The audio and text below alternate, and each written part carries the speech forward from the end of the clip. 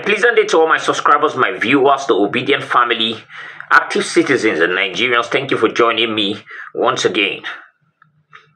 We've been talking about the gods of this government and the dictatorship that is actually happening.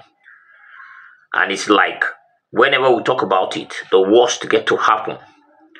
Now, we talked about how protesters were actually captured or kidnapped by the police.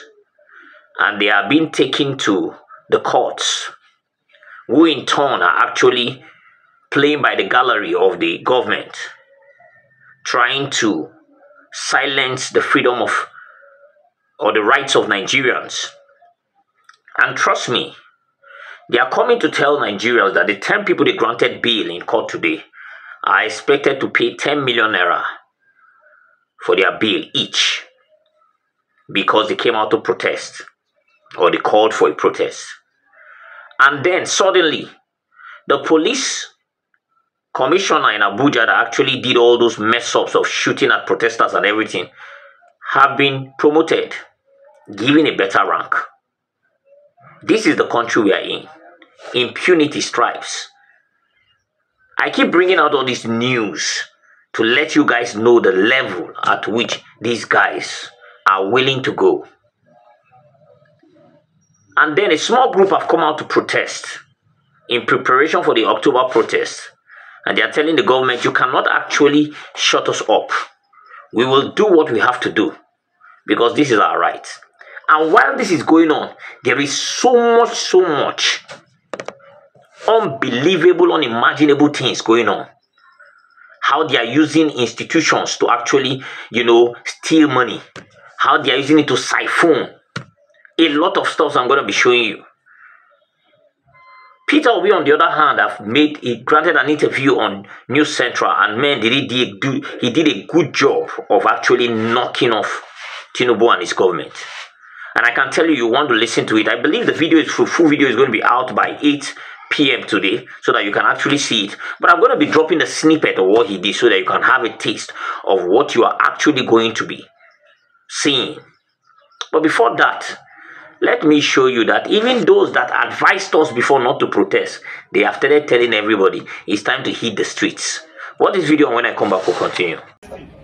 I also understand that the police too has also penned down a lot of names that they still want to arrest in regards to people who are actually protesting.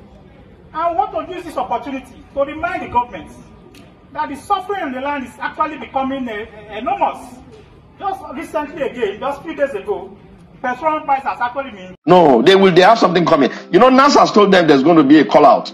I'm sure it won't take long before Labour joins them. And by the grace of God Almighty, we will all empty into the street and ensure that go they will. If they will not listen appropriately, if they think that anybody is going to allow them... Do you think that this government is not listening? No, I think this government is sheer irresponsible and incompetent. Nobody has time for putting and powdering their face anymore. What do you think they are doing? Do you know what's going on in the country? Do you know how many lives have been lost as a result of their useless policies that doesn't make sense? What kind of person who calls himself an accountant would not know that a nation that is so export dependent, you got to manage your exchange rate, how by crook or by means, or whatever means? What kind of person comes onto a chair? He has not even looked at the books. He doesn't even know what is there. He just say, it's gone, it's gone. But the president had told Xi Jinping, the Chinese president, he is a reformer that is trying to take a painful route in reforming the economy and the nation. Thank you. For a man who's using our money to be buying new jets, for a man who's buying Escalades bulletproof, for a man who's spending money like he's going out of fashion, is that how Deng Xiaoping managed China before he got to Xi Jinping? Is that how China Mama? He's not reforming anything. He's just wasting everybody's time and creating chaos.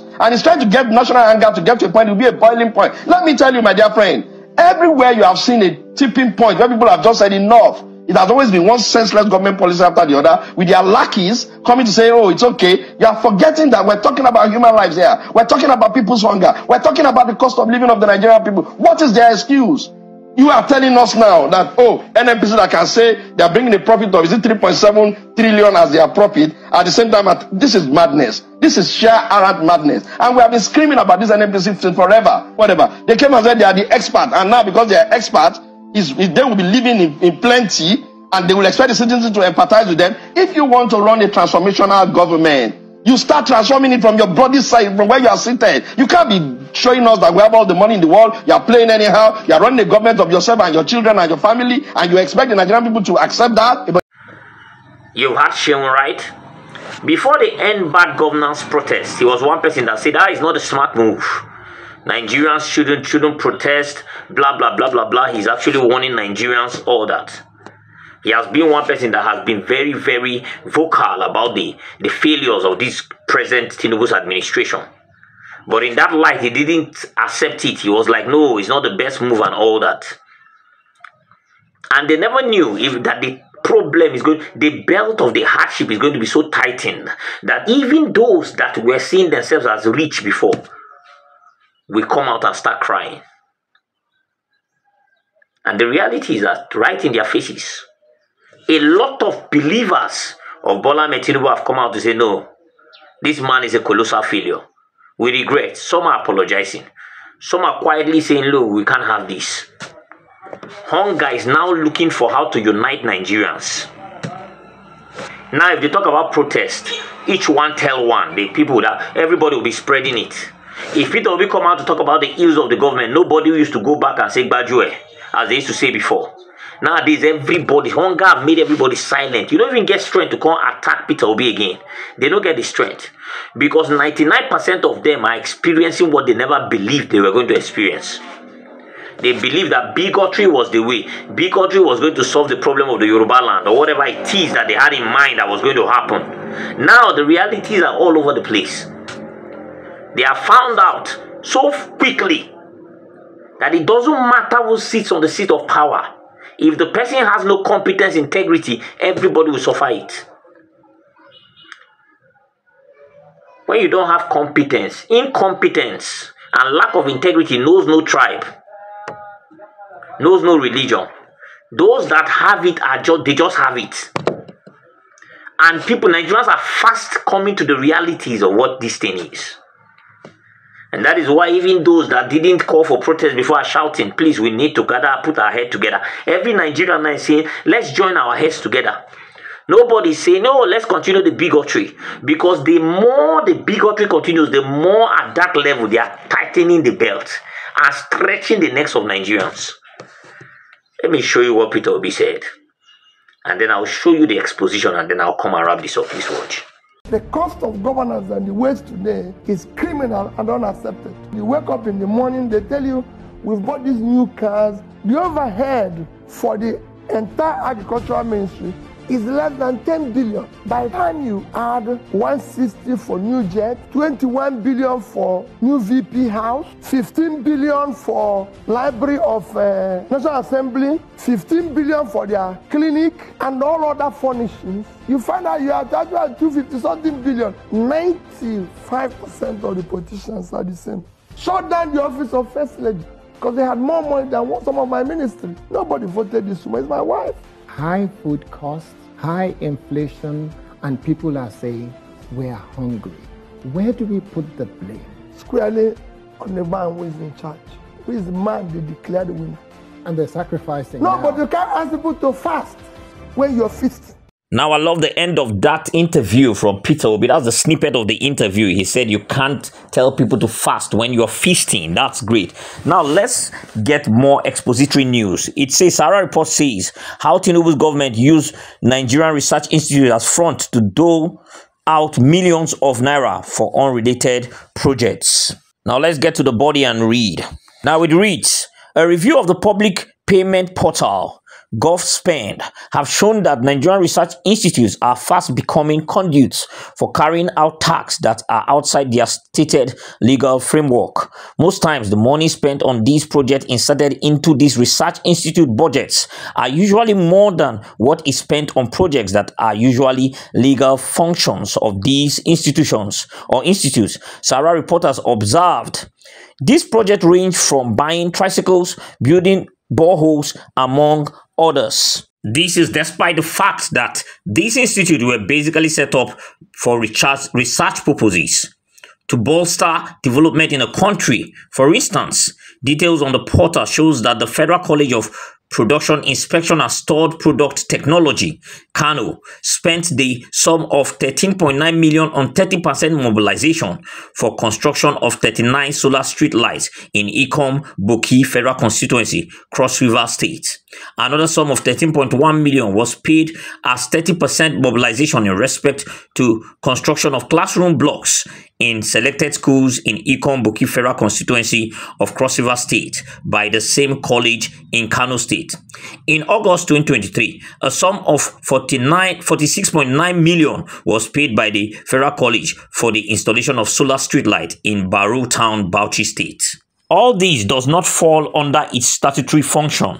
In December 2023, the Cocoa Research Institute located in Ibadan paid the sum of 173.3 million for provision of solar-powered street light in Aseri Toru local government area of Rivers State. On 5th December 2023, the Cocoa Research Institute also paid the sum of 17.3 million for purchases of tricycle for youth empowerment and women in Katagum, Bauchi State. These expenditures fall outside of statutory functions. In fact, none of the expenditures for this institute's statutory functions actually got up to 173.3 million based on data reviewed by Sahara reporters.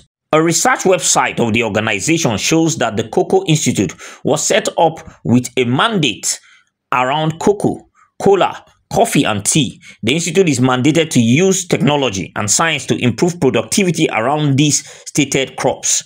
The Nigerian Building and Road Research Institute was set up basically for purpose of research. For instance, functions listed on its website include research on local building and construction materials to determine the most efficient way for their usage, research on local construction, foundation and earthworks for building and bridges, especially on open soil. However, some of these payments made by the institution, which were inserted into the budget, negate their core function. On 31st December 2023, the sum of 87.2 million was recorded as paid by the institute to purchase transport cars to empower constituents in Kwara North. While the function of the institute is basically research, a sum of 392.2 million was stated as used to build road in Kwami and other areas by the institute. This was stated for 31st December 2023. Another 153 million was paid for construction of Efu Unkocha Road. The sum of 62.68 million was stated to have been used for solar street light in Angwari Burgu Federal Constituency, Niger State. Now you've heard him right. That is just the tip of the iceberg. I beg you to go to News Central and go and see what he had to say. He said a lot. And then you can actually see the revelation at the side of how they are using institutions that are not supposed to perform certain purposes, putting certain purposes on the budget just to steal money. I remember when I talked about one space, what do they call it now?